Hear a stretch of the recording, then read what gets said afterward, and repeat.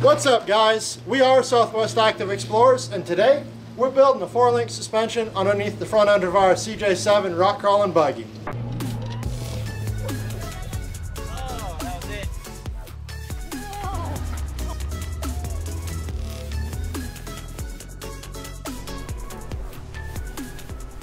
If you're new to the channel and you're into off-roading, rock crawling, and all things Jeep, make sure you hit that like and subscribe button, hit the bell for notifications. We've been building a CJ7 into a rock crawler or a buggy, and this week what we're trying to do is put a 4-link suspension underneath the front end of this thing. We got with Barnes 4-wheel drive and got a bunch of mounts and different components from them. We're also running their trusses as well, and we're using their link mounts and link kits to set up our 4-link suspension. You still kind of gotta know a little bit what you're doing because it's just a DIY kit. We mocked everything up with PVC, sat down and started just looking at where do things fit, what kind of angles can we get, you know, shooting for desirable numbers, but kind of working within the parameters that the Jeep is giving us. Anyways, we're going to kind of walk you through what we did, how things are working, and just kind of show you what we ended up with. So we ended up making a plumb bob on each side of the frame to hang down, and we used that plumb bob to measure off of so that we could perfectly center the axle underneath the Jeep. Once the axle was perfectly centered and we had our mounts, you know, pretty much where we wanted them, we made our PVC link arms, cut them to length, and then we actually put some relief cuts in the end of the PVC link arms so that we could slide our heim joints in and hose clamp them on there.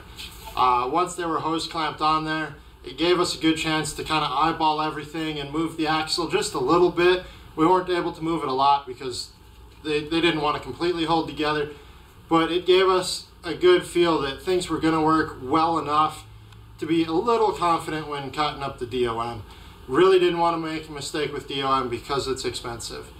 But the PVC link arm method worked pretty well. Highly recommend setting up the plumb bobs so that you can center your axle and get everything where you plan on it being. It landed basically exactly where I want it.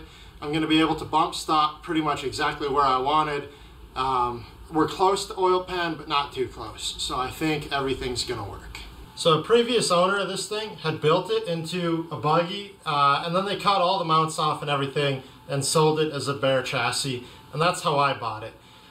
There were some mounts right here, it looks like. They probably had their lower link mounts right there. And when deciding where to mount the lowers, I personally didn't want to try to mount them over top of that plate and weld onto there. It didn't look like it was going to work well. So we just decided to go right after those with our frame side mount.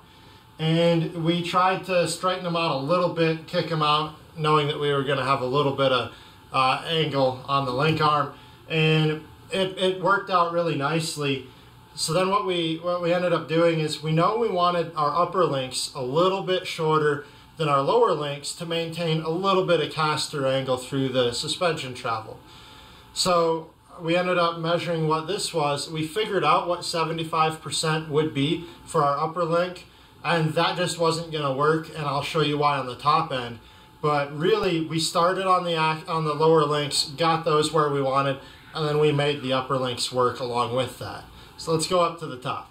So after doing our lowers, we came up here to the top, and we angled our upper mounts on the axle side just straight out to where they needed to be, centered them on the axle, and those were honestly really easy to locate. Like I said, we did the math on what 75% would be for our upper link length. And when we came back here, we had a couple limitations.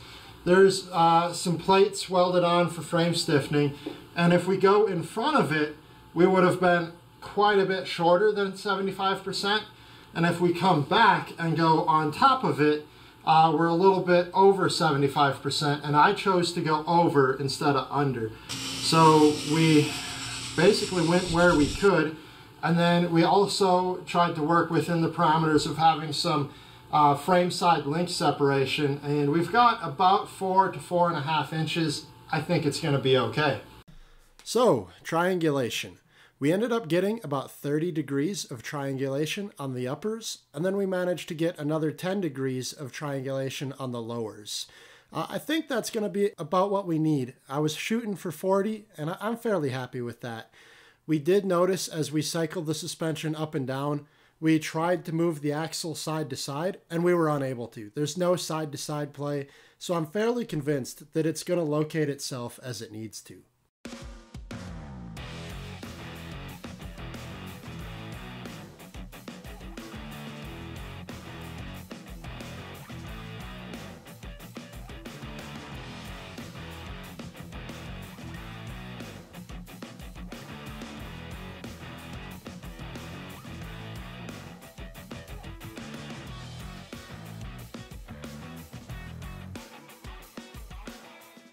When we first started getting ready to do this, we started diving into anti-squat figures or anti-dive, you know, separation angles, all that. We started really getting into the math of it all and trying to figure out, well, where exactly theoretically should things be.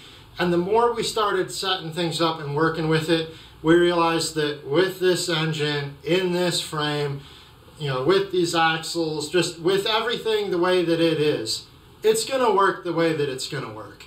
There's only a couple ways it can be set up, and no, the numbers aren't going to be ideal, but you got to work within the constraints of what the Jeep will let you build.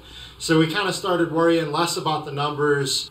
We shot for as much triangulation angle on the uppers as possible, and same with on the lowers, and kind of what we ended up with is what we ended up with. In a perfect world, it would be a little bit different, but we got to do what we got to do, and that's pretty much what everyone's going to find out is you're not going to be able to have the ideal perfect by numbers setup. Really happy with how all of this turned out. We've flexed it out and kind of cycled it up and down, and it moves really nice. I think it's going to work really well for us. Yeah. Only one way to find out, right? Yeah. Send it. Only one way to find out. Just got to finish the rest of the Jeep so we can take her out. It wasn't too bad. It was like 2 afternoons worth of work. We honestly could have done it in less. If you're contemplating doing this, get your kits from Barnes, and it's not going to be difficult. Mock it up with PVC and then cut your DOM and you'll be pretty happy. As you guys can see, she's got drooped for days, cycles through the range of motion pretty well. Really happy with how it all turned out. I need to go through and do some more welding, kind of finish weld the majority of this stuff because it's all tacked. I'm going to get busy with that. Anyhow, guys, thanks for watching. If you're thinking of building the 4-link, make sure you hit up Barnes. They've got everything you're going to need. As always, stay active and keep exploring.